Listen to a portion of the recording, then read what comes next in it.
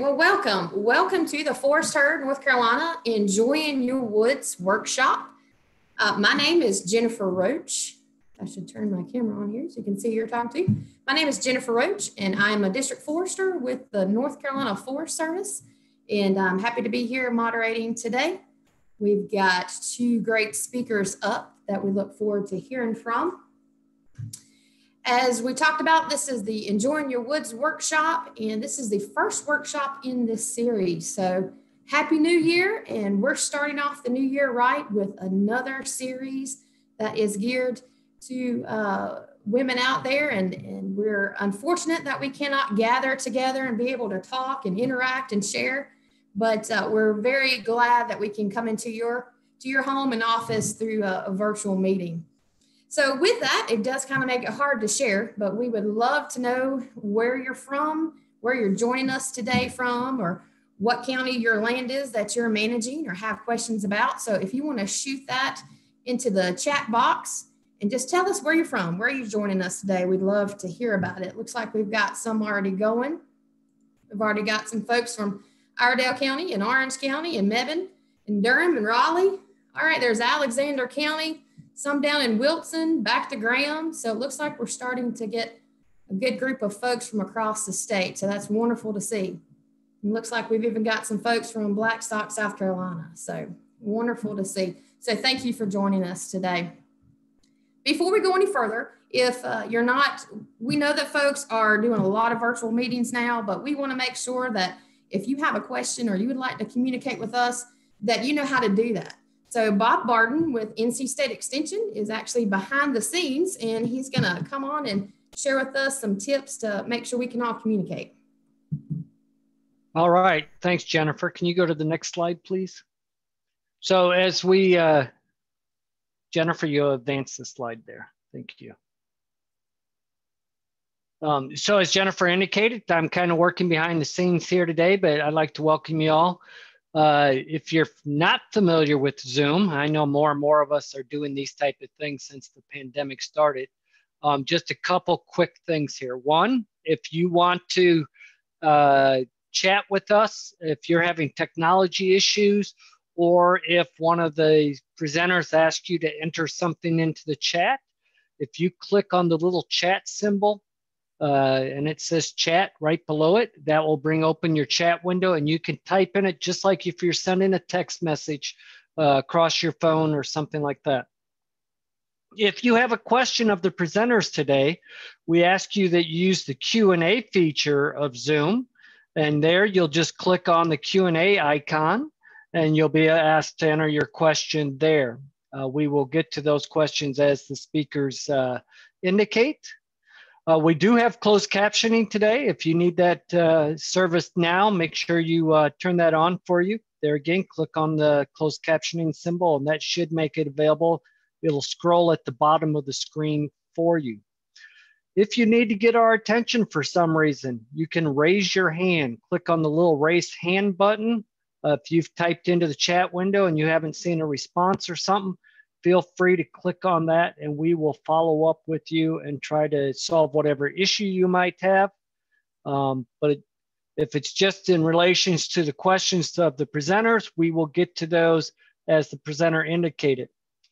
With the questions, there's a little thumb symbol. As people ask questions and you look at them, you can actually what we call upvote the question. So if it's a similar type question as you have, and you want to indicate that you'd also like to hear that answer, just click on the little hand with the thumb pointing up that's in the Q&A feature, and we'll know that that is important to you. With that, I'll turn it back over to Jennifer. Great, thank you so much, Bob. All right, as Bob mentioned, we want to hear your questions, so please, if you've got questions as the speakers are talking, feel free to type them in that Q&A box. And the plan is to answer those questions at the end. So we're going to let the speakers go through their presentation, and we will ask those questions of that speaker at the very end. If for some reason your questions aren't getting answered or you still have a few more questions, this meeting will stop at 2:30, but we're still going to stay online till 3 o'clock. So if you have more questions and you'd like to to continue the conversation after the presentations and after we're done with the meeting, then there'll be an opportunity for you to stay on and continue to ask questions of our panelists. So no worries there. Okay, so here's our agenda today. So we have two great speakers lined up for today. Our first speaker will be Brady Beck, who is the Southern Piedmont management biologist out of the Sandhills with the North Carolina Wildlife Resource Commission.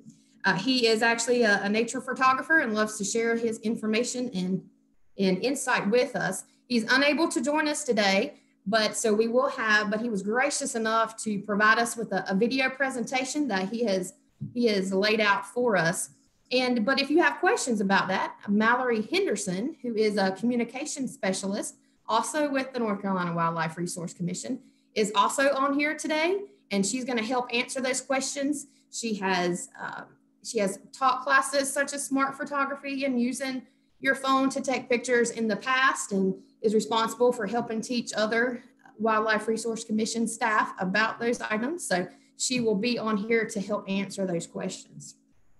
So without further delay, we will go ahead and turn it over to Brady Beck. I think we're still having a little bit of difficulty, but we're getting there. There we go. Look at a number of ways to improve your photography. Specifically, we're going to explore light, composition, some photo tips, as well as some photo editing.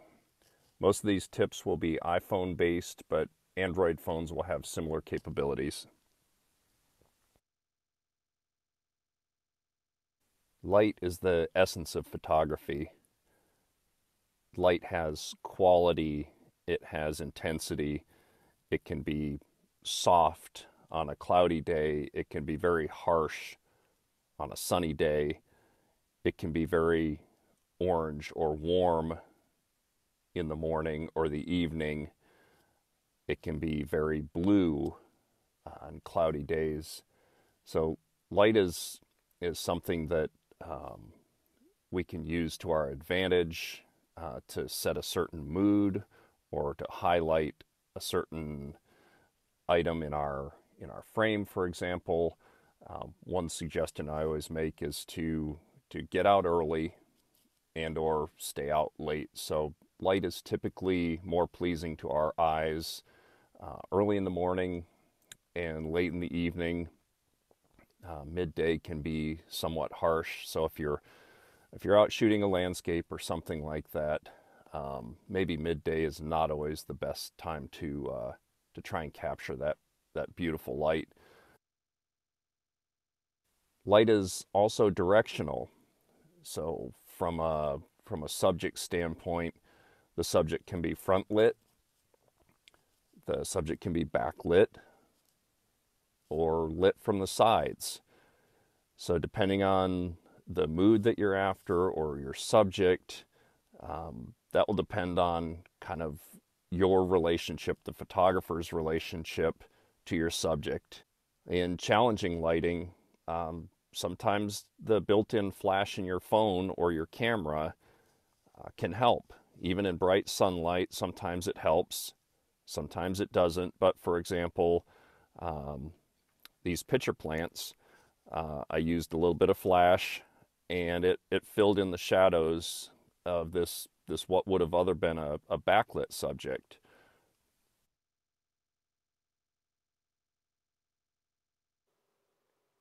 One of the most common compositional rules you'll hear about is the rule of thirds. So if you take your frame and cut it into a tic-tac-toe board, the rule suggests that you place your subject at one of those intersections and not centered on the image necessarily. Take both horizontal and vertical images of your subjects. You never know when you might need one or the other.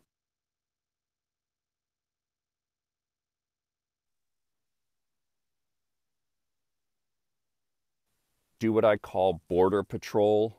Watch the edges of your frame while you're composing your shot. Maybe there's a branch sticking into it or blade of grass sticking into your frame that might be distracting. Recompose while you're still in the field and able to get a clean image, rather than having to go back to your computer or to your phone after the fact and crop out that distracting element.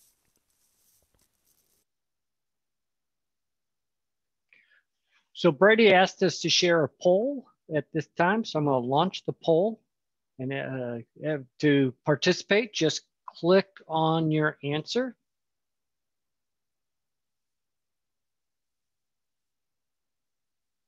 And the poll is basically ask, when is the best time of day to take the pictures? All right, it looks like we've pretty much got everybody to answer at this time. So we'll share those results with everybody. And as you indicated, in listening to Brady, the best time really is morning or evening, with over half of you indicating that is the best time to take pictures, where others said all of the above, which is also when the light looks good for your subject. All right, we'll continue the video now. Approach your subjects from all angles: top, bottom, left, right, front, back, inside, outside, close-ups, wide angles. Take a plant, for example, where you could use some help with identification.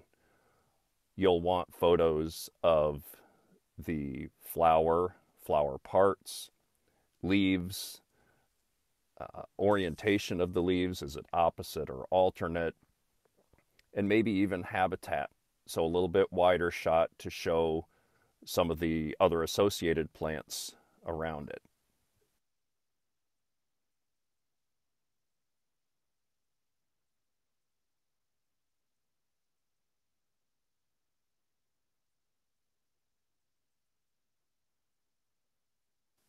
When photographing landscapes, there are several different approaches you can take.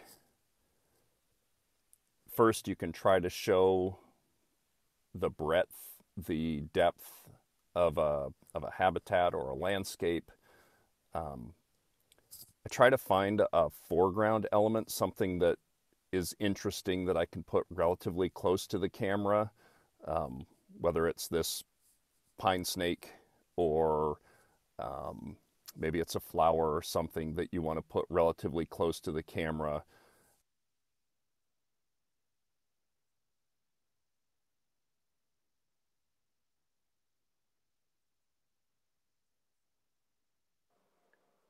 When photographing wildlife, I've got a few tips specific to them. Try to get eye level with your subject and be sure the eye is in focus. The rest of the image can be out of focus, but the eye has to be sharp. And also give them somewhere to go. Don't push their nose, for example, right up to the edge of the frame. Give them some empty room where it looks like they can run off the frame.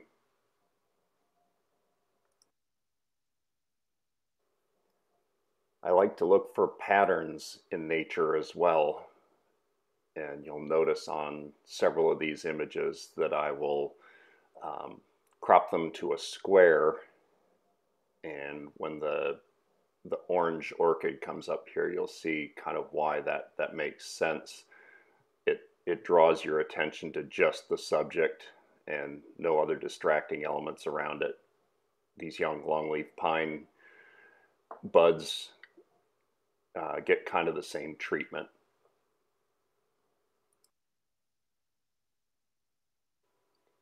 HDR mode. So again, we have another poll for you to participate in. I'm going to launch that now. And the question is, when photographing plants, what are some of the details you can capture? Okay, most of you have answered, so I'm going to end the poll at this time. And everybody pretty much indicated all of the above. You can capture the habitat, including the plant, as well as leaf details and flower parts. Very good.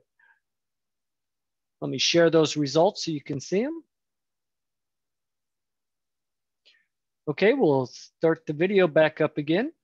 Or high dynamic range allows your camera to capture more of the highlights and more of the shadows than a normal image would record.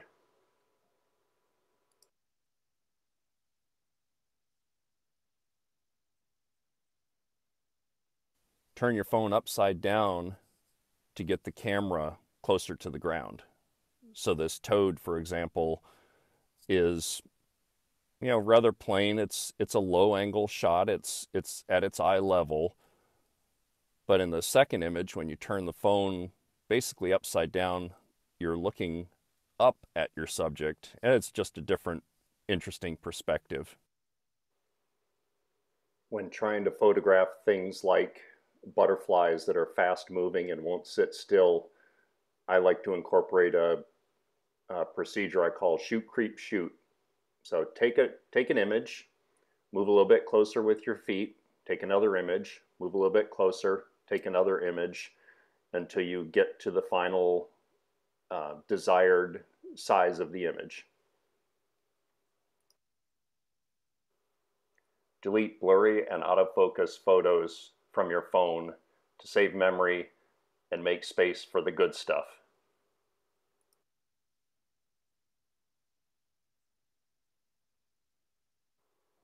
To use your phone to capture a panoramic image, select Pano from the types of camera, hit the record button, and pan slowly from left to right, following the arrow.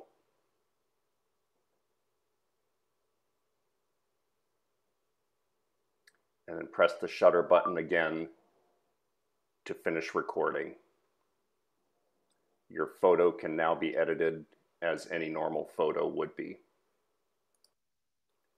This next set of images were all taken from the same location beginning in April, just prior to a prescribed burn, and following the vegetation response through that growing season into October of the same year. Keep an eye on the dead snag in the center of the image as it was blown over in a hurricane in September.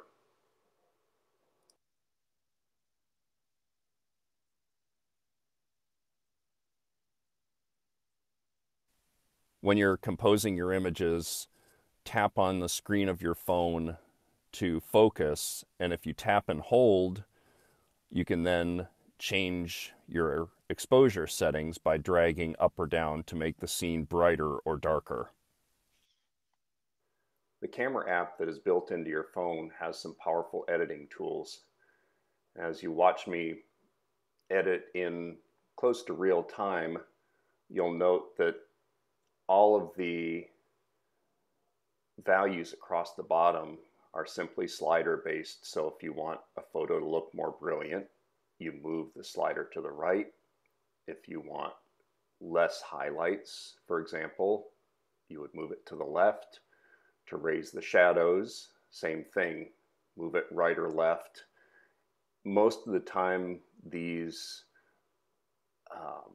adjustments should be rather small adjustments. If you go too far in any one direction, the image usually looks over-processed. So saturation is one that can really get out of hand if you go too far.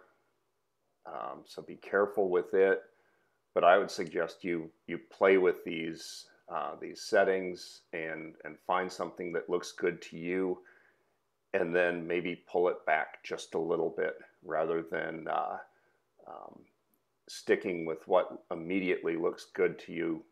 Sometimes it will just be too much of an adjustment, and the photo will look fake.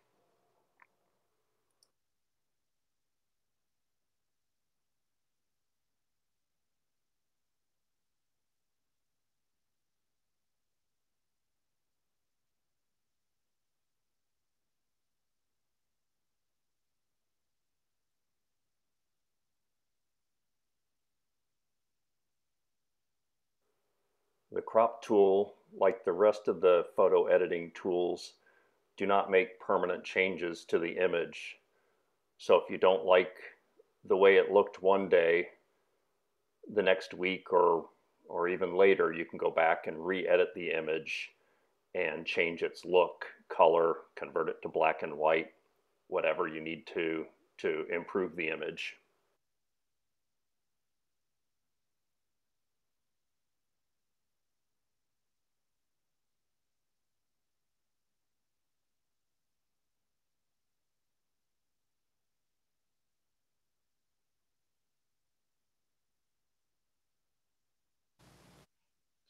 So we have one more polling question. I'm going to launch that now.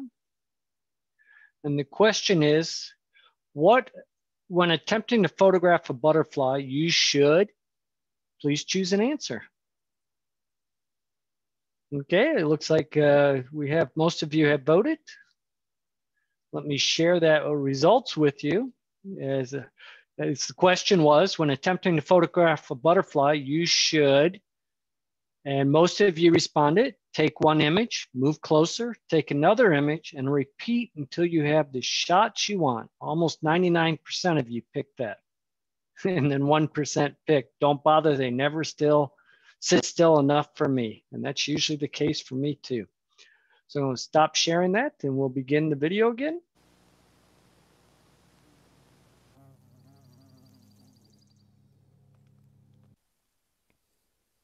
Sometimes the light just really isn't that great. Convert it to a black and white. Try to brace your camera or your phone when you're taking pictures or video, wherever it's possible. So use a little mini tripod. Place your hand or your phone up against a tree. Maybe set it on a fence, on the hood of your truck, your car, whatever it is. But the steadier you can make your phone, the better your images will be, the fewer out of focus or shaky images that you'll create.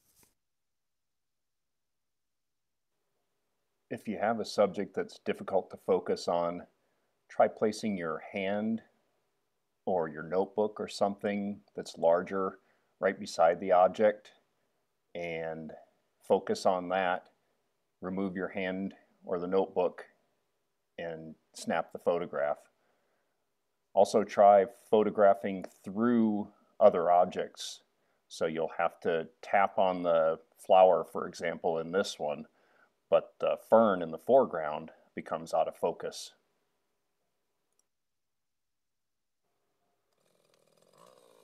The camera in your cell phone can also be a really useful video camera.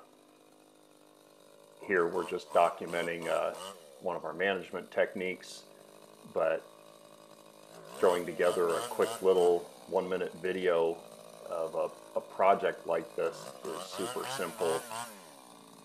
All can be done right in your cell phone, including adding the titles and playing with audio and everything like that. So shoot some video, and you never know when you might need it.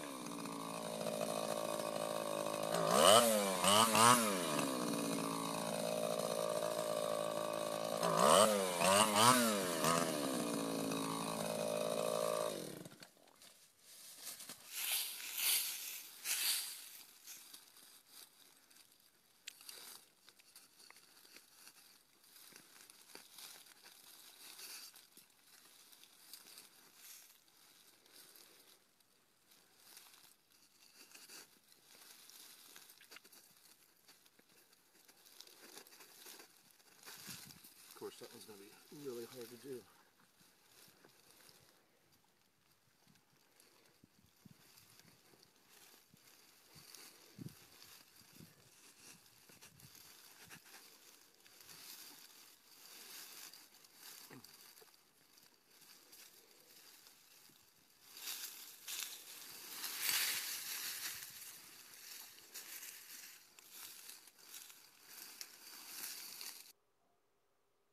Also, try out the time-lapse function on your camera. This can be dropped right into a video project and adds a little bit of different feel to your normal time videos.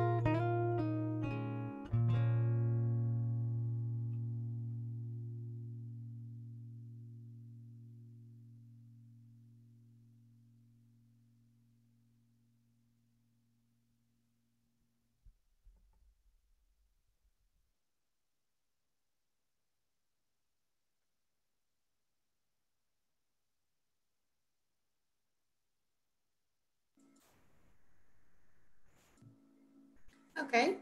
Well, that looks like the end of Brady's video presentation there. He definitely provided us some cool tricks and things to use our smartphone. I think there at one time I actually had my smartphone pulled out.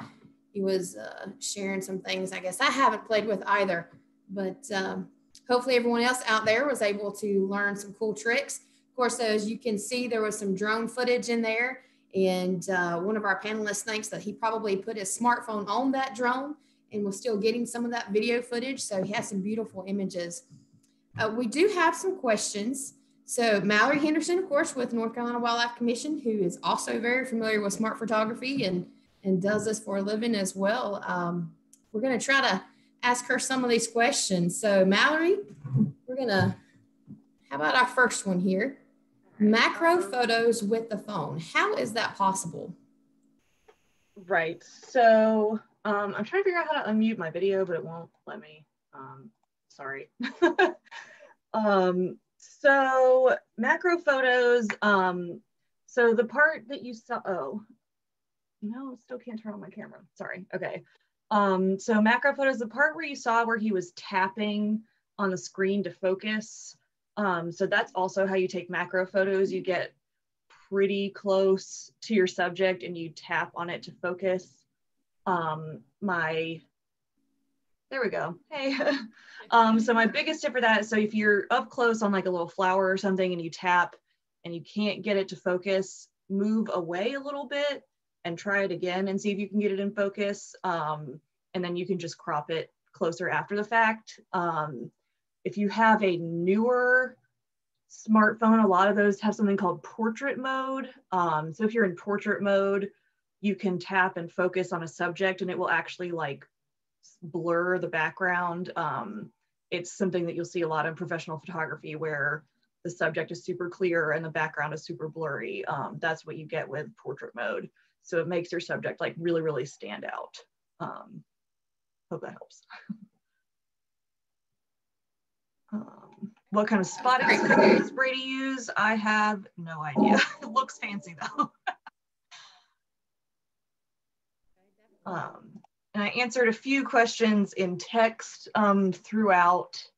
So I was going to go over a couple of those. The tips on taking photos from a boat. So my advice for that was to like kind of keep your knees bent and try to stay fluid so that you're not moving your upper body too much. It's kind of hit or miss, but I also recommend keeping the live photo setting on. So on an iPhone, I don't know what that is on an Android if it's the same thing, but on an iPhone, you have live photos, and live photos you can, it sort of takes like a really short video, and then when you go to edit, you can choose which frame looks the best. So if part of it came out blurry, there might be another frame in that live photo that you can pick from that's not blurry. So that should help when you're in a place where you're moving a lot. What else do I have? The high dynamic range, the HDR thing, I think maybe some of that got cut off. I don't use HDR very often, just if the light is really bad, because it takes up like a huge amount of space on the phone. And what about keeping the horizon level when you're in panoramic mode? So I know a lot of times when I'm taking a panoramic, I feel like I want to hold my phone really far out. Don't do that. Hold it closer to your body, and it's easier if you kind of turn your body, I think, rather than trying to move your arms. If you move your body, it'll keep it even, and it'll tell you on the phone, a little text will pop up and it'll say move up or move down if you're going too far off of the line.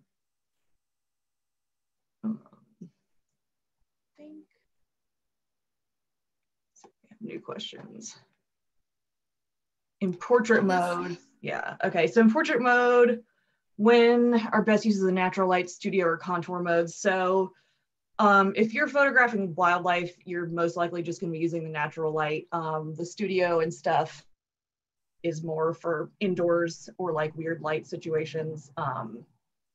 I almost never hop off of the natural light setting because I really am only taking pictures of stuff outside for the most part. And the studio ones are more for like actual portraits of humans and that kind of thing. It's more for I guess, contouring shadows like on your face so you don't look weird or washed out. How did you get to zoom in so close on the photos of the bird? Yeah, I have no idea. I had that question as well. I'm not sure if those photos were taken with a phone or not, or if he had like one of those clip-on lenses. Or you can also take photos through binoculars or spotting scopes, but usually that'll give you a round photograph. So I would say that was a telephoto lens. I don't, unless he was up on a ladder or in the tree, I don't know.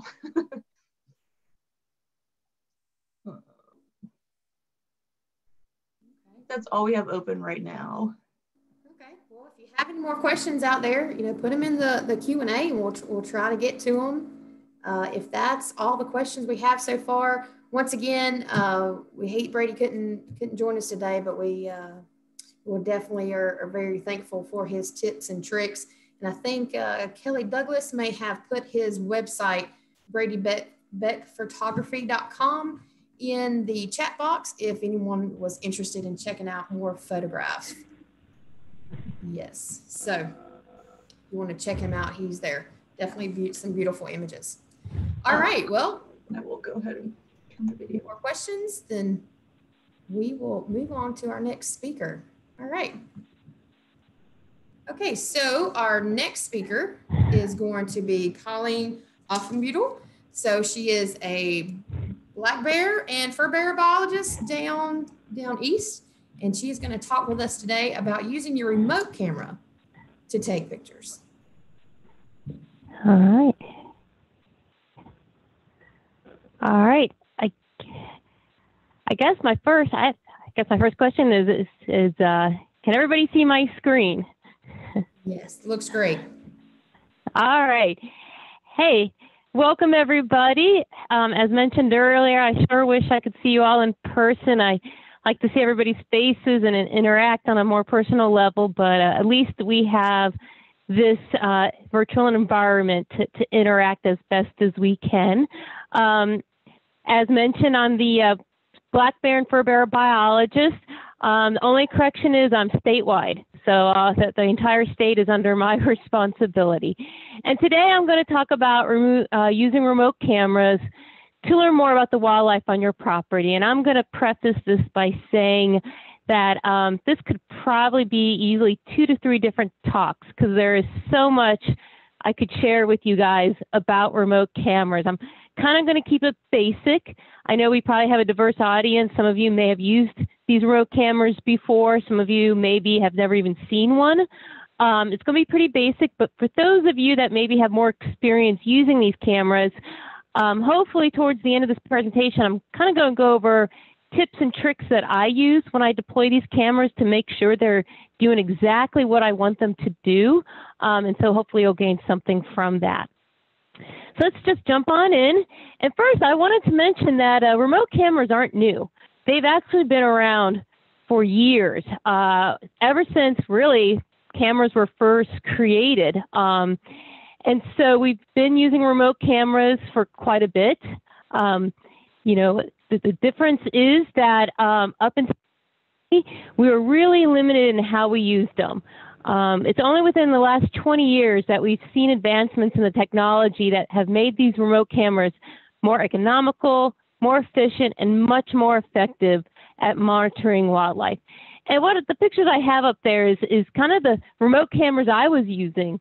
The one with the ammo box, that's one I used up until the year 2000, in which if we wanted to get remote pictures of wildlife, in this case, we were trying to get black bears in Virginia. Up until that point, we would put a film camera in an ammo box with a hole in it, and the triggering device would be fishing line.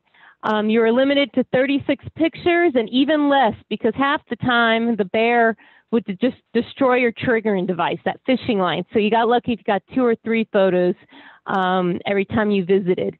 Then around 2000, we still were stuck with film cameras, still stuck with 36 pictures between visits. But that was the first time we started to see these, boxes built specifically for these cameras that were waterproof, as well as introduced a new triggering device. Instead of using fishing line, it started to use what we call infrared, which is what I'll explain later. But again, we were limited by 36 pictures.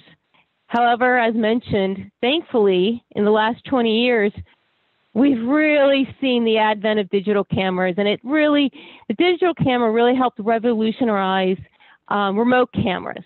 Now we see remote cameras come in all shapes and sizes. They can store thousands, sometimes tens of thousands of pictures. The batteries can last forever, it seems. These cameras can even take video, and some of them can even send pictures remotely to your cell phone using cellular technology. If you're looking to buy a remote camera, it can easily get pretty overwhelming. I know sometimes I get overwhelmed when I'm trying to decide what type of camera I want to use on a project. If you go to Cabela's, for example, I went on it yesterday just to see how many cameras they had, and I saw that they had 60 different camera models from 7 different brands. So you can quickly maybe get overwhelmed, but hopefully my talk will help you more understand what your options are and hopefully make you feel more confident in selecting a camera and using it. I want to go over some basics first. One, I call them remote cameras, but they have a lot of different names. Some people call them wildlife cameras, trail cameras, and probably the most common term used is game cameras. Certainly, if you go to like Cabela's or Bass Pro or Gander Mountain, you know, they're probably more likely going to refer to them as game cameras. The cost, there's a high range in cost. Usually you can get a camera starting at $50. They go all the way to over $600. Though again, costs have gone down considerably. I remember when some of these cameras were well over $1,000 to purchase. So they've gotten, again, a lot cheaper. Most cameras have 2 triggering mechanisms. You know, the trigger is what causes a photo to be taken. The first triggering mechanism is actually a dual sensor. There's 2 ways it works. It's a combination of motion, the animal moving or the human moving, as well as combined with what we call passive infrared. I mentioned infrared earlier. What the infrared is doing is it is sensing something, an object, in this case likely an animal or human, that is warmer than the ambient temperature. And it senses when that item is moving in front of the camera. That's what triggers it to go off. These sensors can be really sensitive to the ambient temperature. So, for example, on a really hot day, down east when it's almost 100 degrees and humid, we do see sometimes these cameras have issues with detecting an animal because at that point, the animal is very similar in temperature to the ambient temperature. Whereas at the reverse, we see in colder weather, man, these cameras really good at detecting wildlife because that wild animal is so much warmer than the cool winter weather, such as a 30-degree day. So that's one triggering mechanism. Again, motion combined with that heat signature, I'll call it, from the animal. The other way a camera is triggered is called time lapse, in which you actually set the trigger to go off every minute, every hour, twice a day, once a day, or other times. It's a time trigger. This isn't a feature most people take advantage of because you could end up with a lot of photos, as well as you can end up with a lot of photos with nothing in them. Because on the time trigger, that camera is going to take a picture no matter whether there's an animal in the frame or not. We really see this trigger be a benefit if you're wanting to capture animals that don't produce much of a heat signature, such as your herps and amphibians.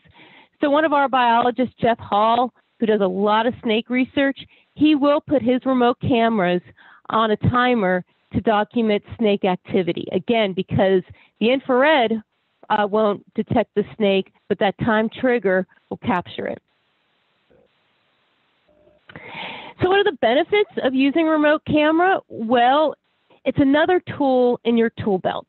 You should always employ several tools if you're wanting to learn more about the wildlife on your property or in a certain area. And the remote camera is just one of several tools you can use, but it is a tool that's fairly non-invasive, meaning you don't need to actually touch the animal to learn whether it's on your property and what it's doing. So pretty non-invasive. It's low maintenance. Most of these cameras are pretty good that once you deploy them, all you have to do is check them to replace the memory card and put in fresh batteries. If These cameras are great. Unlike us, they work 24 hours a day, 7 days a week. They don't get tired, again, unless the batteries go out. The data is very accessible and shareable because it's in the form of pictures. So you can easily access those pictures as well as share them with your family and friends and whoever else you'd like to. And the other thing is it collects information that you don't have to. So these cameras will automatically collect the time and date that the picture was taken, temperature, as well as the moon phase. So here's what a typical remote camera looks like. This is one that I've used extensively, and it's called the clamshell style. And it's called clamshell because it opens just like a clam. You know, you see when you open it up, you see the batteries and other features. Most of these cameras, you have to open up in a way in order to access the batteries and also set up the menu, which will help with the settings on the camera. Here's another camera that I use as well. A little bit of a different design in which only the bottom half opens up. But again, similar in that you have to open up that bottom half to access the menu to set up the camera. Now I'm going to make a comment, and that is I much prefer the clamshell over these ones that open in the bottom half, just because I feel the clamshell style is more water resistant. I've deployed quite a few of the camera you see on your screen. They work great, but I've noticed in the more humid and warm environment of eastern North Carolina, these are failing at a much higher rate than my clamshell cameras, and I think it's because that humidity is more easily able to get in. So just something to keep in mind when you're looking at cameras. Now, these cameras look much different than the camera on your phone or traditional camera that you would use, such as a digital SLR camera. So I want to just point out some key features of these cameras so you understand what you're looking at when you purchase or use a camera. One, as indicated by the red arrow, that's your lens. That's what's going to capture the photo for you. The next is a flash. Just as with a regular camera, these remote cameras do have flashes to help improve the image captured in low light and dark conditions. What we're seeing now is most flashes that come on these cameras are made with LED lights, and that there's two main types of flashes. Here, what I'm featuring in this slide in particular is one flash called IR flash or infrared. And what it does is it still produces a light, but it produces a light in the infrared spectrum. That spectrum is invisible to both animals and people. The other type of flash that you'll typically see on a remote camera, though I'm seeing it less and less on models, is your traditional white flash type of flash, you know, white light. And obviously that white light is visible to both animals and people. So the next slide, I'm kind of going to show you, the differences and what you'll see in your photo between these two types of flashes. So here we see a photo taken with your traditional white flash. Again, white flash you have on your camera phone, you have on a handheld phone or a handheld camera. And what we see, the main difference that hopefully jumps out to everybody listening and watching is that with the white flash, we get a color photograph at night. And with the infrared flash, it's black and white or grayscale at night. That is one advantage of using a remote camera with a white flash is that nighttime photos, the picture usually is better. It improves the picture quality and may better help improve your ability to identify an animal versus a black and white photo. However, there is a disadvantage to using that white flash. Again, improvement in photo quality, improvement in maybe identifying not only the animal, but maybe an individual animal. The negative is that white flash can be seen by animals, and they are going to be easily spooked once that camera goes off. And guess what else can see the white flash? People, humans, including potential trespassers on your property. So these trespassers, they see the white flash. Now they know two things. One, oh, there's a camera and it caught me. And two, I know where that camera is. That might lead to some theft. Most researchers and biologists, including myself, we select remote cameras with the infrared flash. Again, because it doesn't spook the animal. as well as people can't see it, so it reduces theft.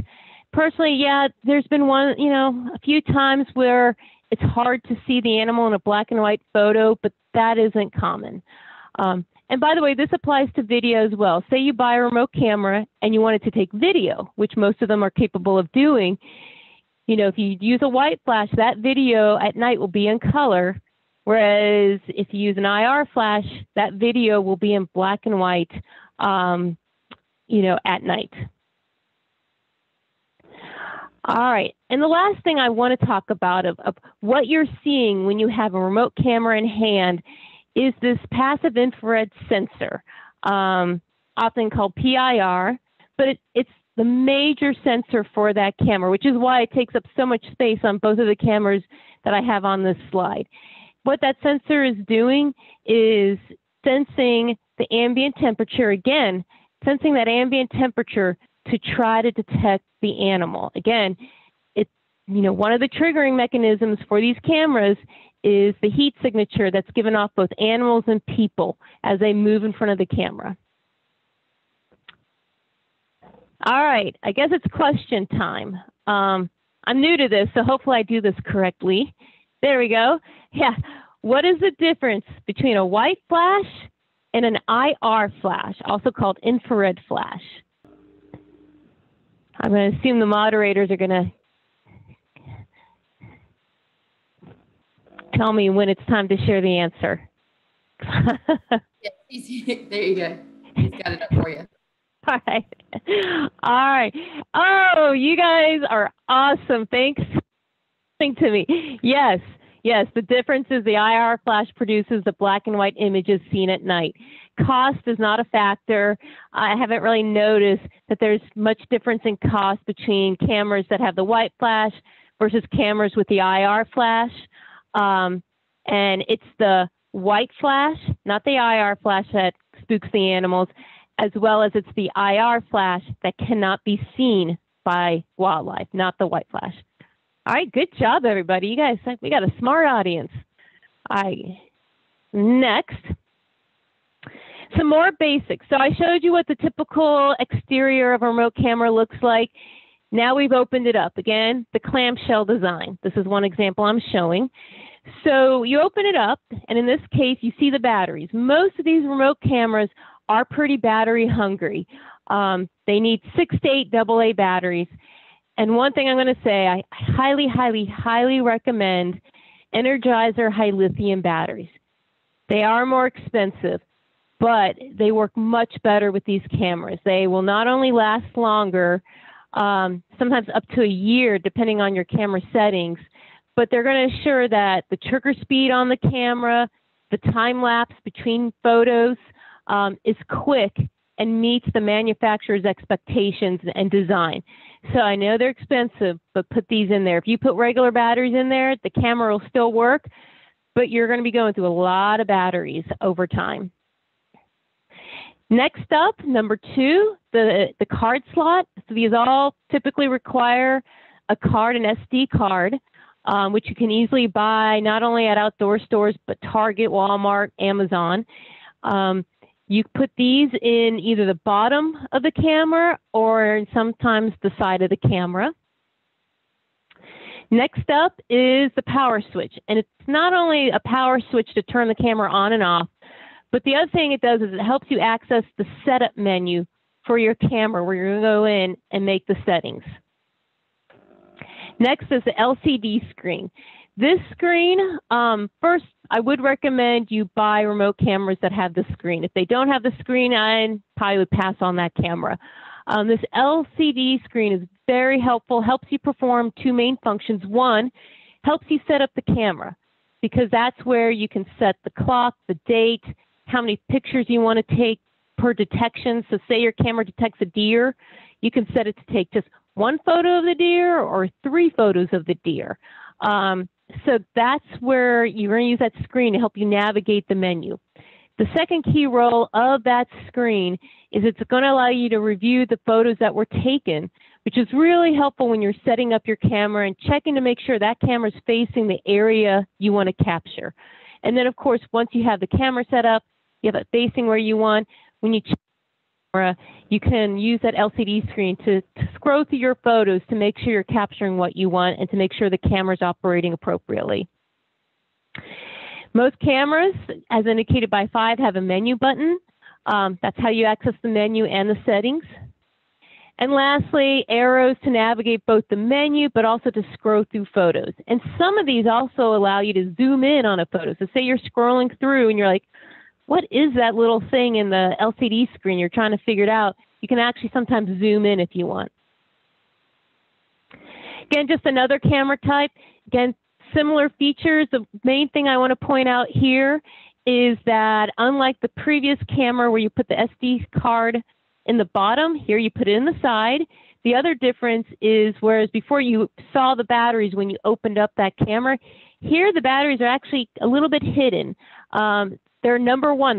That's a battery release, and then the batteries come out, and that's where you place the batteries on this particular camera. But again, very similar as the previous slide. So, as mentioned earlier, lots of different options on the market. It can become overwhelming. So I wanted to talk about some considerations before you purchase a camera and some recommendations I have for all of you all. One is cost. As I said, cameras range from $50 to $600. I have found that the cameras that I use for our research projects on the commission average about $150 to $200 a piece. At that price point, I'm getting all the features I need. So you don't have to spend a lot. To be honest, you could probably buy a $50 camera and get some really good photos and information. Just that from my experience, yeah, I'm typically buying about $150 to $200 camera. Anything more than that, you're probably getting extras, bells and whistles that you may never take advantage of. Image quality. Of course, we want a good image quality because we want to be able to see the animal and identify it. You'll find that cameras come from 2 megapixels to 20 megapixels. I would say if you can get a camera around 7 to 10 megapixels, you're going to do fine. That picture is going to be great. Be very cautious of buying a camera that is at one end of the extreme, such as 20 megapixel. It could take fabulous photos, but we've also seen some of these manufacturers, they offer a higher megapixel camera because it sounds good. They know the public might be interested because you hear more megapixels, you assume the photo quality is going to be better, but then they put in a poor quality lens. So be really cautious. And I've seen examples of remote cameras that take 3 megapixel pictures versus remote cameras that take 15 megapixels. You can't tell the difference because part of what goes into image quality is the lens of that camera. Again, shoot for about 7 to 10 megapixels. You'll be fine. Trigger time. Now, trigger time is a time in which the camera detects the movements and then takes the pictures. As a lot of you may be experienced, if you have kids or grandkids or if you have pets, especially, cats, you got, when you want to take that picture, boy, having a quick trigger speed is important because that kid or cat or dog is just moving so quickly. So definitely here, fast trigger time. The faster, the better. All right. Battery and power options. For the most part, I would go for power options that rely on battery. I think there's some that rely on solar. I don't have much experience with it, but when I have looked into it, it just seems like a lot to deal with, a lot to set up. So I rely on batteries, and really all these cameras are good at using batteries efficiently. So really, I wouldn't really worry yourself about that. Again, the key is to look for those Energizer high lithium batteries, those silver batteries. All right, next up, range of detection. And what we mean by that is basically, the number of feet in which the camera is able to detect the animal in front of the camera in order for it to be triggered. Typically, the longer the range, the better. And I would say the average range that I work with is about 60 to 70 feet. If I can get an animal detected up to 60 to 70 feet in front of the camera, I'm pretty happy with that. And I suspect in most places you're setting these cameras, such as along a trail, if you can get, a camera to go off within, 5 to 10 feet, you're doing well. Memory card. The big thing is that's really dependent on the card you use, not the camera itself, but the card. I would recommend using 32 gigabytes. Some folks use 4 to 8 gigabytes. You can, but you're going to have to check the camera more frequently because that card will get fuller versus a 32 gigabyte memory card. I have experience when I use 32 gigabyte memory card, I rarely ever run out of memory space. I rarely check my camera after a month or two and it says the card's full. And I'll give an example of really the very few times that will happen to you. So yeah, get the 32 gigabyte memory card, especially if you're doing video. I've already talked about flash versus infrared. To me, that's a personal preference. If you really want high quality photos at night and you're not worried about theft, go with the white flash. Though be aware that, yeah, you might spook the animal. Again, as I said, I only purchase the infrared, but it's really personal preference. And then video or picture, again, personal preference. Most cameras come with both features, but there are some that only will take a picture and not video. Or if they do take video and picture, the video is kind of low quality. That's your personal preference. If you want to really learn animal behaviors, then you might want to go with video. For the most part, and almost all the research I do, I'm focused on getting a picture. All right, another question. Da-da-da. All right, question time. Of all the considerations to purchase a remote camera, which is the most important to you? And I'm going to say there's no right answer. This is more, I just want to see what you think would be most important when you're in the store looking at all those cameras. All right, I guess someone's going to share the results. There we go. All right, looks like image quality is the top preference by everybody, followed by cost and trigger speed. One person did say if it comes in camo. I will say my answer would have been trigger speed followed by cost. I want to make sure during these research projects I'm capturing that animal, but cost is definitely a big factor as well. All right, thanks everybody. All right, moving on. So now here's some things to consider when you're deploying your camera, because not only buying the right camera for your purposes is pretty important, but what's even more important, what really is going to impact whether you get the pictures you're expecting, is how you deploy that camera. So put a lot of more thought into this. One, knee height. Put that camera at knee height. If you put it any higher, I see a lot of people, they go out in the field and they put the camera out at chest height because they're standing. If you do that, you're going to miss your small and mid-sized animals, such as bobcats and foxes. The other thing is always test your camera. When you put your camera out, test to make sure it's operating as it should. It's taking pictures where you want it to take pictures. One thing that I cannot stand is some manuals will tell you to do a walk test, in which they tell you walk towards the camera to make sure that camera is taking pictures of yourself. Think about it. What wild animal walks like us, walks like a human? The Bigfoot, if he's real, perhaps, but that's it. So what I tell people is be the animal. When you're testing that camera, be the animal. Walk like an animal, and that means getting on all fours and walking in front of it to make sure that camera can detect you. Because if it can detect you, it should be able to detect any other wild animal walking in front of the camera. Don't set your camera randomly on your property. Animals aren't random. They have patterns to them. A lot of times they're going to walk along trails just like we do. They're going to take the path of least resistance. So set along current trails or potential travel corridors, such as my colleague here. We identified this kind of dry ditch that we suspected animals were using. So set along there rather than random. Basically set the camera where you expect to see wildlife. Just as for those of you that are hunters in the audience, you wouldn't just randomly hunt on your property. You would hunt an area where you would expect to see deer, bear, or wild turkey. Do the same with this camera. And again, if you have a sense an animal's using that area, you're probably right. Here we got that same spot. We got a river otter using it. Baiting. That's really going to be a personal preference, and there's pros and cons to using baiting to try to attract wildlife to your camera site.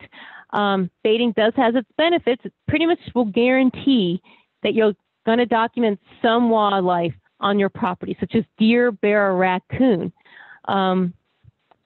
And there's some benefits to baiting, not only guaranteeing you're going to see certain wildlife, but that maybe that wildlife will stay there long enough for you to really identify it. And in this case, maybe if you're interested in size, you can start determining the size of the animals on your property, such as this case, a bear.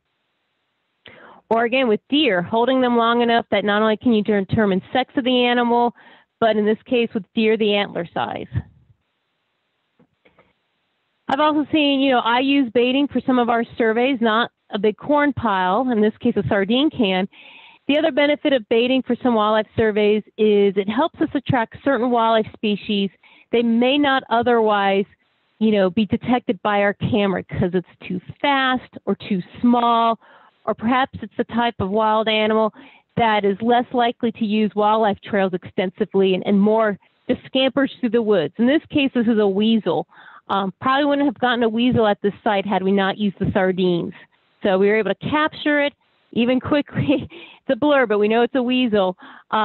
This animal probably wouldn't have come in front of our camera. It just would have wandered away and not even known the camera was there or been detected.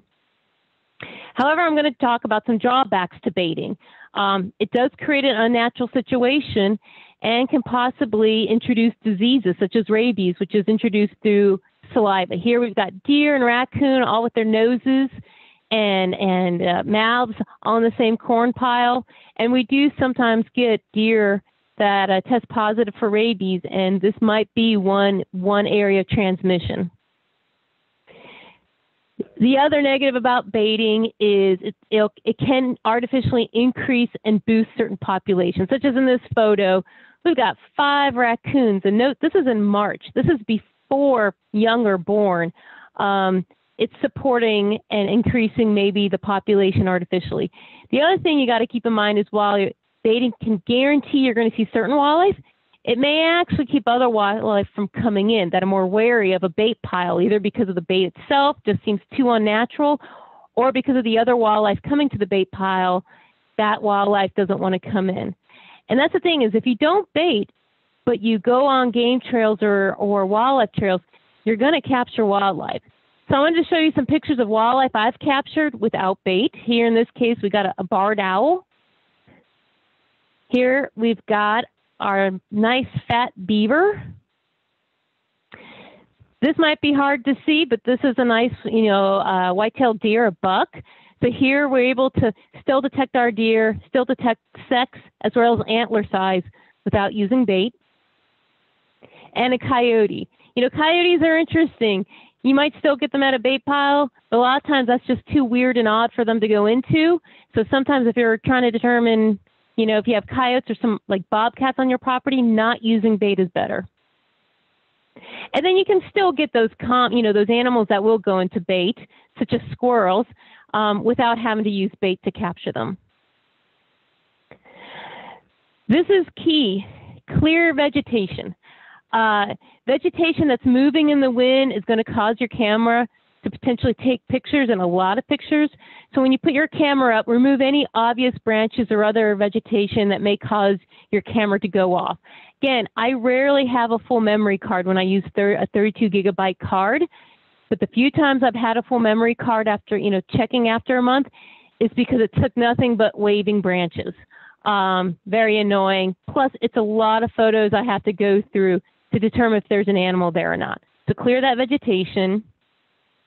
This tip, it's going to sound silly, but get in the habit of when you put your camera up and you're ready for it to go, say out loud, camera on. I've experienced, and colleagues of mine have experienced, that they forgot to turn the camera on or forgot to move it from the setup mode to the on mode. If you verbalize out loud to turn on the camera, even if you're by yourself, it helps you remember whether you did it or not. There's been plenty of times I've walked away from my camera and I'm like, oh, did I?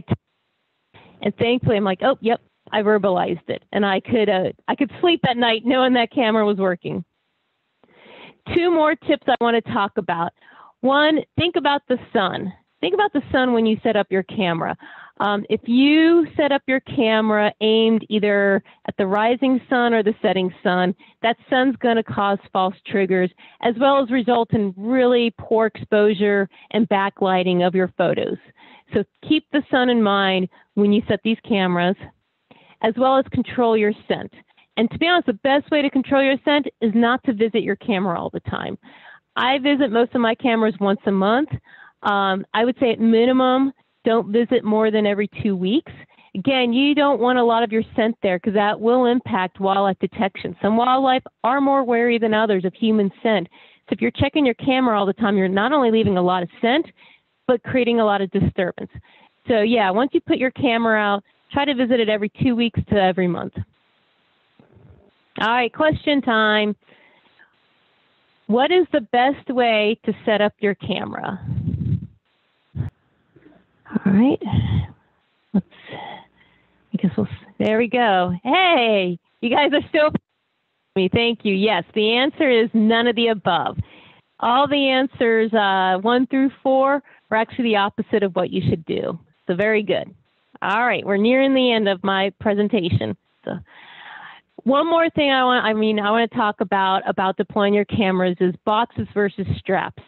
A lot of folks don't invest in security boxes or locking cables when they buy their cameras because they kind of feel they've already spent quite a bit of money. So they just use the straps that come with the camera. The benefit of using straps that come with the camera is it's really easy and quick to deploy. Boom, you just strap the camera around the tree and you're done. And of course, it's cheaper because you're not buying any other accessories. However, there's a couple of cons. The first con is if you live in bear country, a bear is going to investigate your camera. Potentially other wildlife will, but I've seen deer kind of check out cameras, but especially a bear. So without that box, not only will that bear tear down your camera, potentially damaging it, sometimes these bears will destroy your camera. So then again, you've lost your camera to an animal. But to be honest, the other more likely thing that's going to happen is someone's going to steal your camera. I mean, if it's just hooked up there with straps, that's a really easy camera to take versus using a security box. So how I use them, and I've probably deployed, I was trying to think of it, I've probably deployed over 1,000 cameras over the years, and I've always used security boxes. And I have yet to have a camera stolen. It's just never happened. What I do with the security box is I have my box, I get a lag bolt that you can buy at any hardware store, usually about a 2-inch lag bolt, and either using elbow grease with a socket wrench or drill, I put the lag bolt through, with the security box. There's usually a hole in the back of that security box you buy, and lag bolt the box to the tree, put my camera in, and then put my lock, either a padlock and a locking cable or just a locking cable. If you do that, it's going to be really hard. Basically, someone's going to have to cut down that tree to get your camera. Very unlikely. Again, I haven't had it happen since. The other benefit of doing this is once you put that security box on the tree, it's there to stay for a while. When you go back to check your camera, you take your camera out, check it. With the straps, you have to readjust the camera again, make sure you set the camera back up how you want it. With this box, it's stationary. So once you set up the camera where you want, it's going to remain in the spot how you want it. And it does take extra time to do this. It's worth it. If you're going to invest in cameras, invest in the boxes as well and invest in the time to set these up. You'll be happy. All right, just wanted to show a couple of fun video, a couple examples of how I've used cameras. We do have 2 species of skunks in North Carolina, the eastern spotted skunk and striped skunk. Eastern spotted skunks are only in western North Carolina, and so we've used them to document the presence and their occupancy. And then I have a project right now in which I'm using cameras to determine how use of wildlife underpasses has changed over time. We have some wildlife underpasses under the highway in eastern North Carolina, and we wanted to see is wildlife using these underpasses more or less than when they were originally constructed.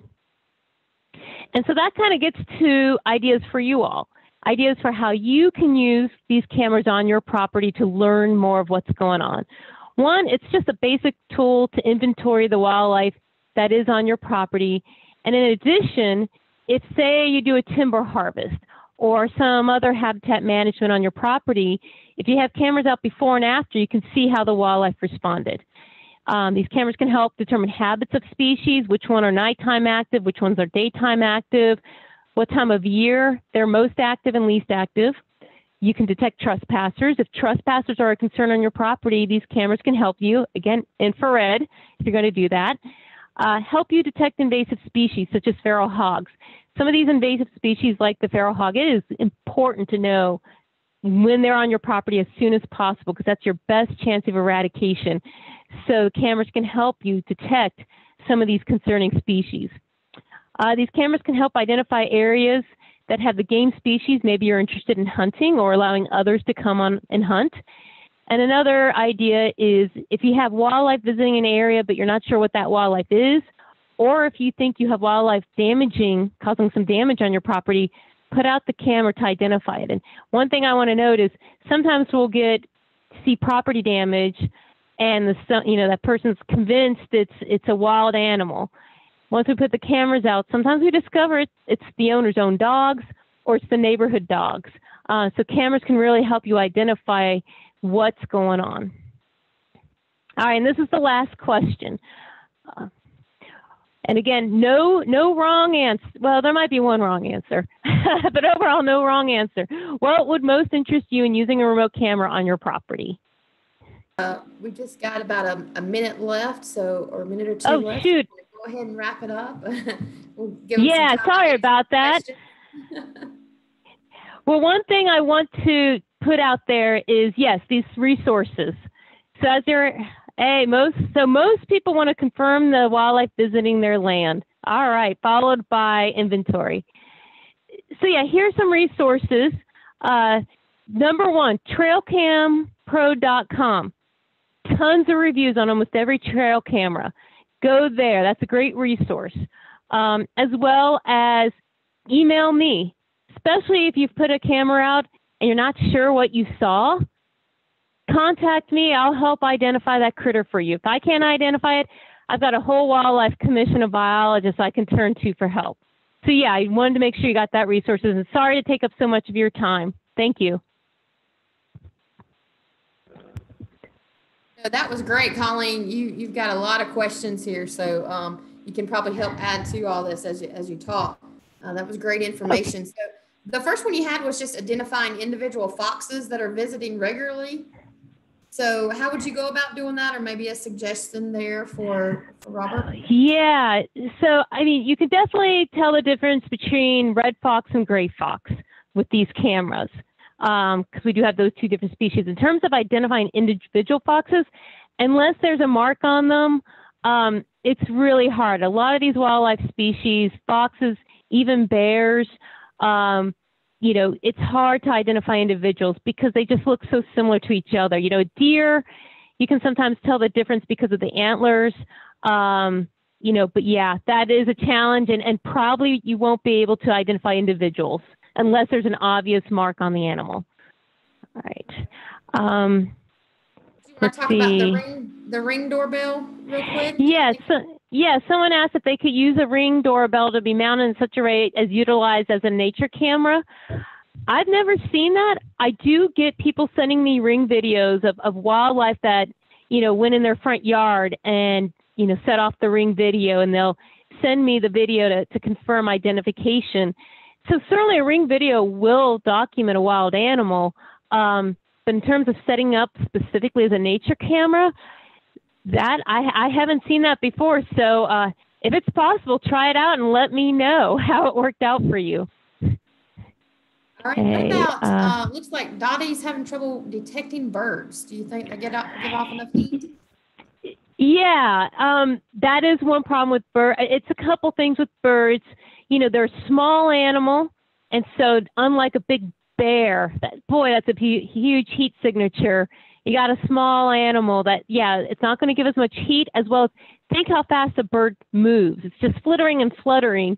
Wild turkeys are pretty good at being detected by these cameras, but smaller birds, I would say in that case, if your goal is to try to get smaller birds like songbirds, it's basically setting the camera really close to where you think that bird's going to land. The closer the camera is, you're reducing that detection zone, but you're increasing the chance that that camera is going to go off. So really, if you're trying to get birds and you're missing them, if they're landing like at a bird feeder or a water bowl, set that camera pretty close because that'll increase the chance the camera detects the animal. If the camera is near a road, will it pick up the heat of the car? It will. I have cameras that I've set up on some of our roads on our gamelands, and I get trucks and cars and lawnmowers. So yes, it will. But I mean, unless it's a well-traveled road, you might get a few cars, but again, it's not going to eat up your battery and it's not going to eat up your memory space if you're checking that camera about once a month. Okay. Let's see. Oh. Spooking animals at a patio. Okay, if I wanted to spook animals, oh, go ahead, Dan. Okay, what? Okay, I'm not sure which. If you wanted to spook animals around the patio garden, do you think that would work? And really, is that ethical? Yeah, I suspect that question more follows from Brady's talk. Boy, I would say, I mean, from a biologist perspective, we encourage people not to harass or haze wildlife, you know, try not to do things that would cause your behavior to impact that animal. So to be honest, overall, no, except I will say if it's an animal such as a raccoon or bear that is attracted to your garden or your garbage or your bird feeder, in that case, sometimes we do encourage people to haze the animal, to give them the lesson that, hey, we don't want you to be rewarded for being near people. So to be honest, we do sometimes encourage people, depending on the species, such as a bear, to spook an animal purposefully in order to teach it that it's not welcome right against the house. But if it's for photography, I would be hesitant. If trigger time is fairly long, will you likely get more shots of an animal passing through by setting camera to shoot multiple shots per triggering event? So, yeah, one issue with trigger time being long is by the time the animals, I'm going to use walked in front of the camera, maybe it's almost out of view or is out of view before that camera goes off. You might get a leg. So, yeah, that's one issue with long trigger time is the animal's already passed through, especially a fast-moving animal such as a fox or a coyote, and yeah, you either don't get anything or you just get a leg. So again, short trigger time as well as I always set my cameras to take 3 pictures per detection. So again, that way, it's a quick trigger time and it gets 3 pictures, so hopefully you capture that animal somewhere in the frame of view of the camera. I don't like to just do one photo per detection, because you could miss something. Plus, it could help with animal ID. Maybe one picture's blurry, but because you took 2 more, one of those other 2 photos might be more clearer for species ID. So yeah, fast trigger time. And again, try to do at least 3 photos per detection rather than 1 when you set up your camera. What are your thoughts on using a salt lick for bait? I mean, it's going to attract the deer. And if that's your goal, yeah, do it. It's going to help you identify how many does you have, how many bucks you have, the size of your bucks. But just be in mind, I mean, I've seen pictures of salt licks in which you got raccoons licking on them too. And as a biologist, I'm always like, oh, worried about the disease concern. So yeah, just keep that in mind that you are artificially, concentrating wildlife. And when we see artificial concentrations of wildlife, we're more likely to see disease transmission and outbreaks. Is Colleen, there a way?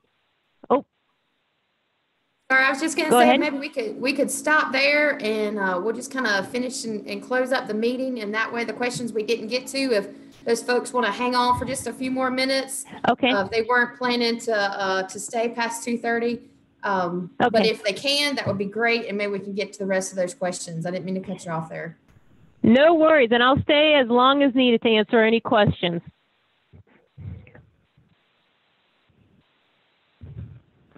Okay, so first of all, we always thank you, Colleen, for that. That was great. Of course, we always want to try to have a giveaway, try to make things fun. It's kind of hard to do that with this virtual learning, but Mary Lyon and Anna Carter You two are lucky winners of our travel mugs, the Forest Herd, North Carolina. So we will get your address, your email, and shoot you an email and see if we can get a mailing address to kind of send you a Forest Herd, North Carolina travel mug. So congratulations. For those that are not lucky winners, if you are interested in showing your support for Forest Herd, North Carolina, or just like to have one, they are $22.50, which just includes the cost of getting them mailed back to you. But you can send a check to the North Carolina Tree Farm Program.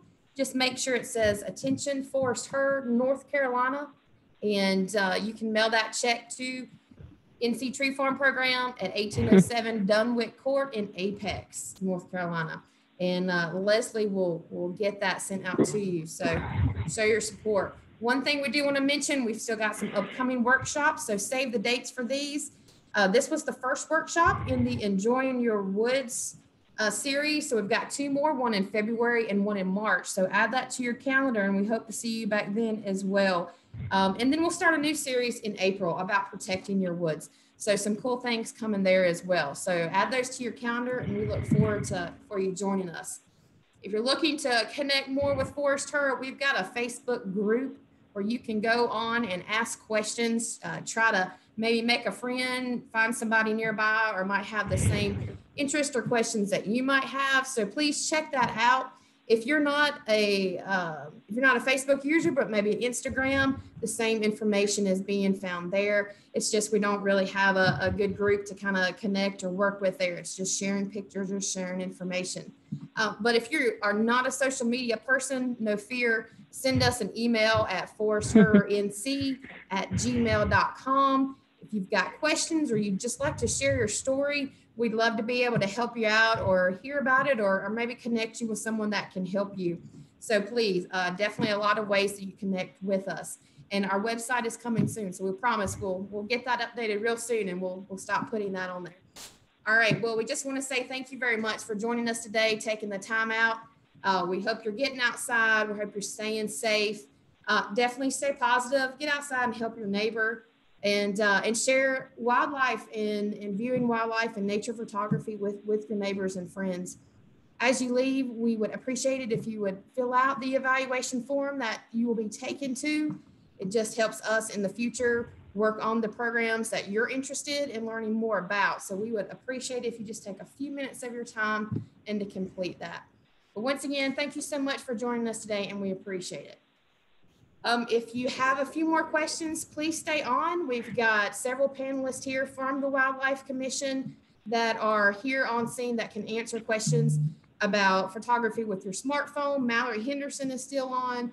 We've got Fallon Owens. We've got Deanna Noble, all are from the Wildlife Commission, as well as Colleen. So thank you. All right, so Colleen, let's go to... So we'll just go back to answering some of those questions. Looks like we do have a good crowd that's staying on and want to see some of these answered. So let's go back to those questions, Colleen, and we'll let you try to finish some of those up. Sounds good. Yep. The first one there, is there a way to remove the manufacturer's watermark from appearing on the game photo? I haven't figured that out. So no, I know, usually I don't mind.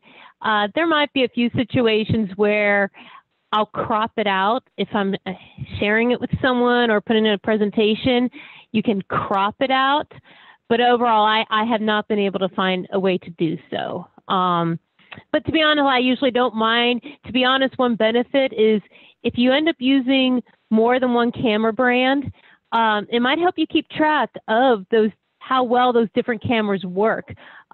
We do see sometimes even the advertised like trigger speed between camera brands might be reported as the same, but when we actually deploy both cameras together and test it out, one's a little bit faster than the rest. And as we're scrolling through photos, seeing that watermark actually helps us keep track of which camera is taking what photo to help us determine best brand. And that kind of, one other tip I would have for you all is if you're still feeling overwhelmed and you're hesitant, you want to buy quite a few cameras. You want to invest in deploying cameras on your property, but you're hesitant to invest in just one brand, buy 2 different cameras.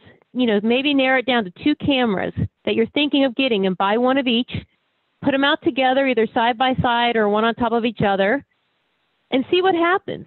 And then, after a week or 2 weeks or a month, compare them. And that might help you make your final decision before you buy a bunch more. That's what I do as well. When I get down there, I'm like, boy, this Browning looks good, but this Bushnell looks good too. I'll buy one of each and do a comparison test, and that'll help me make a decision before investing in a lot more money. Average cost of security boxes, not too bad. I mean, they're usually 20 to 40 bucks a piece, usually more on the $20 to $25 side of things. It can add up if you're buying a bunch of cameras, but again, it's well worth it.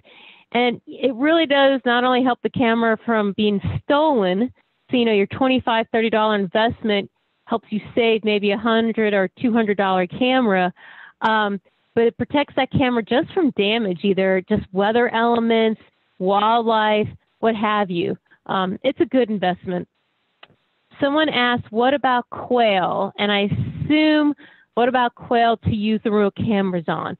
Again, it's possible, but again, that's where sometimes with those smaller animals, detection can be lower, it's really hard to capture. So, that's sometimes where maybe having a time lapse, if you have an area where you think, it's part of your field, you think pretty positive that there's quail there, you might want to put your camera on a minute trigger where it's taking a photo every minute, and that guarantees that if there's hopefully quail there, you're going to get it on one of those photos, but that will result in a lot of photos. Quail and other small birds can be tricky. Another question, can images be seen remotely? If you buy the model that allows you to do so, yes, there are remote cameras that have cellular technology built in, where then you set up the camera with whoever your carrier is, such as Verizon, and yes, those photos can go from the camera in the woods to your phone as a text. That's normally what happens, though I think you can also set up for email. They do tend to be more expensive, and you usually have to buy a data plan to do that.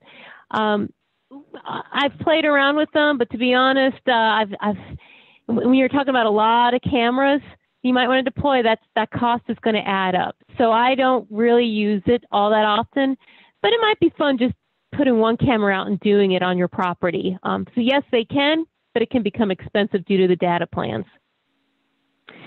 Yeah, thoughts on using cellular versus non-cellular trail cameras in terms of cost, value, time. Are they worth it, bottom line? If you check, I would always say, always go visit your cameras at least once a month or once every 2 months. Not only to make sure there's still plenty of batteries, that you don't have to swap out the batteries, but also to make sure your memory card isn't full, to make sure that the camera hasn't been messed with or stolen. So to me, you're going to be going out to see your camera anyway, at least once or twice, once a month or maybe every 2 months. So, I mean, I would only invest in a cellular camera if you really, really want to know on a daily basis what your camera is taking pictures of. If that's a need, then I would do it. And to be honest, the only need I've seen is there are places, landowners, as well as agencies such as USDA Wildlife Services, that is really making an effort to eradicate feral hogs. And so, they really want to know where the feral hogs are on the property, as well as they set up these what are called corral traps. And there's a need for them to know when pigs start to visit those traps, so they know, all right, let's activate that trap. Having those photos sent to them via, the cell technology is very important. But otherwise, I'd say for most people, I wouldn't bother, at least not now. Maybe if it gets cheaper in the future, but for now, I wouldn't worry about it. Which is your favorite camera? Boy, I'm going to tell you the cameras I'm using because as a state agency employee, I'm not allowed to endorse people or manufacturers. I am going to tell you that the camera I use I was using Bushnell Aggressors. Unfortunately, Bushnell no longer makes that model called the Aggressor. So I've using the Bushnell Core HD that has a no-glow infrared flash. Detection is incredible right now. From what I've seen with the Bushnell cores I've deployed, the detection's great. But that's one that has the half door at the bottom. And so I'm seeing some of my cameras fail that I think is a bit premature. And I think humidity's getting in there. I think it's a design flaw. So pictures are great, detection's great, trigger speed's great, battery use is fantastic. But yeah, some of the cameras are failing. So I'm going to be looking into some others. I will say I've really been impressed with Browning. Some of my colleagues use Browning and get really good pictures as well as good trigger speeds. All right. Yeah, do you have a suggestion for how to select a remote camera? I don't know if it's possible, but you know, I shared that resources tab. You know, I'd say one of the go-to websites that you could overall trust, if I can, oh shoot, where'd it go? So I'm trying to find it's that Trail Cam Pro. I think if you Google Trail Cam Pro, you should be able to find it. Now they sell trail cameras. They used to just review remote cameras. Now they sell them. So still take their reviews with a grain of salt because maybe they're getting paid. But overall, they have a great information, and I do think they do some good reviews. I mean, they review just about every remote camera that's on the market and talk about the pluses and minuses. So that's a good spot to go to. I purchase all my cameras through a company called Camlock Box. Camlock Box. They're based out of either Wisconsin or Minnesota. And I go to them because I can buy my camera, my Python locks, and my security boxes all from them, as well as they will key my locks all the same. So say you're going to deploy 25, 30 cameras with locks. You don't want to have 30 different keys. You want them all keyed alike. So that Camlock Box website I showed is a place where you can talk directly to them. I always call them up. I don't do it online. I call them up, and they can work me through the process of making sure I get the right security box for my camera, the locks I need, as well as make sure they're all keyed the same. So I only have to carry one set of keys instead of a bunch of different keys. How do you remember where you left your cameras? I write it down. You don't have to have a GPS necessarily, but to be honest, I actually take my smartphone and go to Google Maps and drop a pin. And then on top of that, and label that pin, on top of that, I have a data sheet I fill out that describes things, such as I have some cameras off Highway 64, and I'll say, stop when you're within view of the Angus Barn billboard sign. And then go in where you see the flat tire. It is easy to forget where these are, especially say, when you put a camera out in the summertime, it's going to look a lot different in wintertime with the leaves gone, or vice versa. So try to drop a pin in Google Maps or Google Earth, or whatever type of mapping app you have, as well as write it down. Keep a data sheet so you can keep track of how many cameras you deployed and write a description of where they're at. That also helps you keep track of, say a camera's failed, which one failed at what site. Okay. Would you note the site you recommended for evaluation or compare? Yes, Liz, I think I said that, but our Trail Cam Pro. Again, I can't endorse them as a place to buy the cameras, but I do go to them to read their reviews of cameras. And of all the resources I've seen online, they seem to know what they're talking about. Okay. SpyPoint makes cost-effective cellular trail cameras as well as a device called CellLink that makes almost any trail camera remote. Any experience with this device? I have to admit, no. I don't have experience, but I might look into it. I'm going to admit to you all, I'm not a technophile. I'm a technophobe. Which leads to if I can work these cameras, you can, because I'm not a technophile. I do not have an Alexa or a Google Home or a Ring or any of that stuff, and I don't plan to. So yeah, I'm not aware of this SpyPoint, but it's definitely something I'll look into to see if it has any application for my surveys. All right. Questions? I'll ask the rest of the panelists if I missed a question or if they want to address any of the questions, yeah, or if there's any more questions from the audience. It looks like you're doing a great job. So we've still got about 50 people on. So if you've got more questions, type them into that Q&A. Mallory Henderson is still on here too, as well as Colleen. Or if you have some other questions you'd just like to ask a couple of other biologists that are on here, feel free. We'll try to get those. We also have folks behind the scenes, Amy Tomcho, Kelly Douglas, Bob, folks who got questions, we'd be more than happy to answer. Looks like one more, Colleen, for you would be would the lockbox prevent water damage? No, because the lockboxes aren't waterproof. Though they can protect your, from other weather related, factors.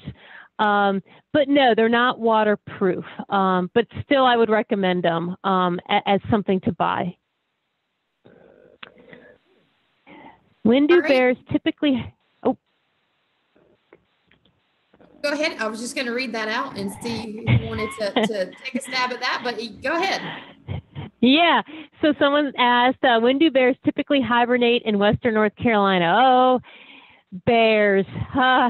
They're just like to anthropomorphize, but they all definitely have their individual personality quirks.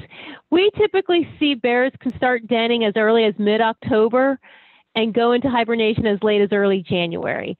As well as, we're starting to see more and more bears, especially male bears or female bears that aren't going to have cubs. So your female bears with yearlings are sometimes not hibernating but staying active all winter, partly because winter's pretty mild now, as well as there's a lot of food available. Unfortunately, artificial food like bird feeders and garbage.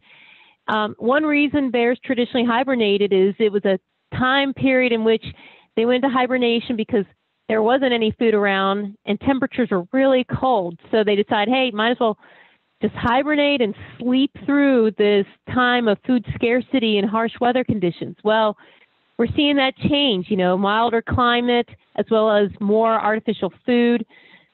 But if a bear is going to hibernate, yeah, I'd say the earliest we've detected a bear hibernating in Western North Carolina was mid-October. It was a female that eventually had cubs, as well as we've seen female bears with cubs not start hibernation until early January, and then they have their cubs just a few weeks later. Follow up, cubs being born. Cubs can be as born as early as late December. It used to be most cubs were born kind of late January through mid-February, but we're starting to see that time period expand. And actually, just last week, we almost had 2 cub orphaning events in which a female bear was disturbed. She left the den, and there are cubs inside. Luckily, female bears have a good motherly instinct, and both returned to their den and their cubs, so everything was fine.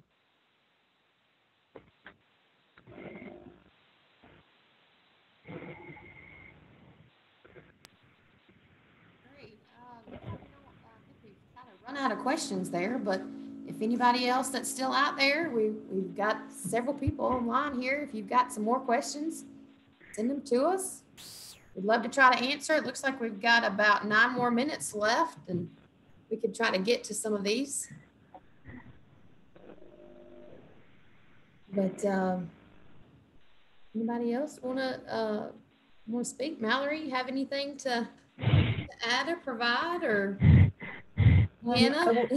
I was going to say, one of the things Brady kind of glossed over it pretty quickly, but it's one of my favorite tricks is turning the phone upside down. That really does give you a totally different angle and just a different perspective on your photos. I highly recommend trying it out, especially with things if you're kind of low to the ground and you're trying to get a good angle on something. If you literally just flip your phone upside down, it'll give you a much wider kind of range of angles that you can take from, and it should automatically turn the photo right side back up once you turn your phone over. Awesome, yeah, that was a good trick. He had some cool tricks in there. I kind of took out my phone. I had never seen the one where you hold it down and try to move the light on the side. I guess that's what they were calling a macro photo. So I thought that was pretty interesting. Maybe that's just me.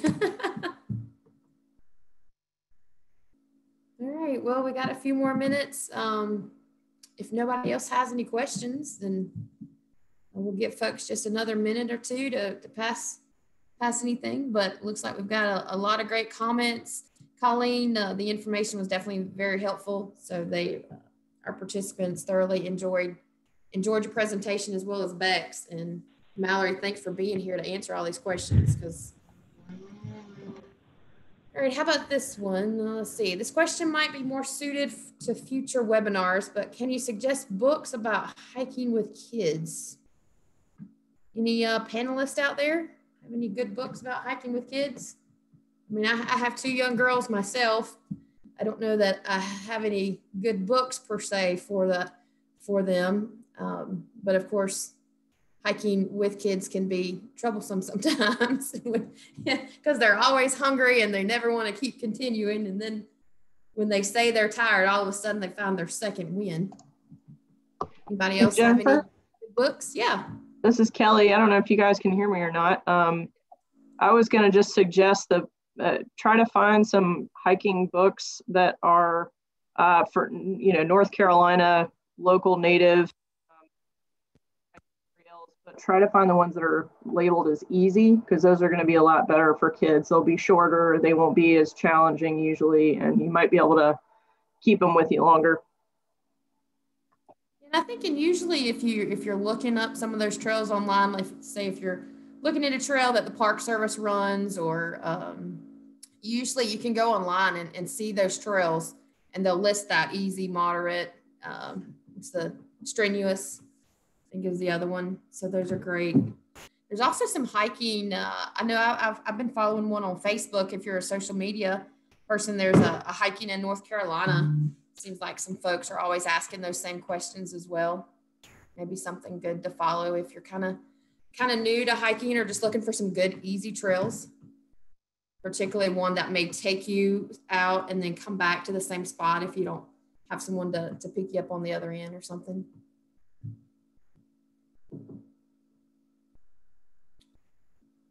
Looks like Bob Barton suggested the All Trails app. So that would be a good one, and ecoexplorer.net. So that looks like two good options there. Thanks, Bob and Amy. Questions? All right, folks. Well, that looks like about all the questions we've got. So with that, we've just got about 4 minutes. So I think this was great. A lot of great comments for what was provided. So good to hear. Good to see. All right, so I think maybe we can call it a great meeting. Yeah, I know as a panelist, I had a lot of fun participating. So thanks for having me, and thanks everyone for listening. Thanks everyone.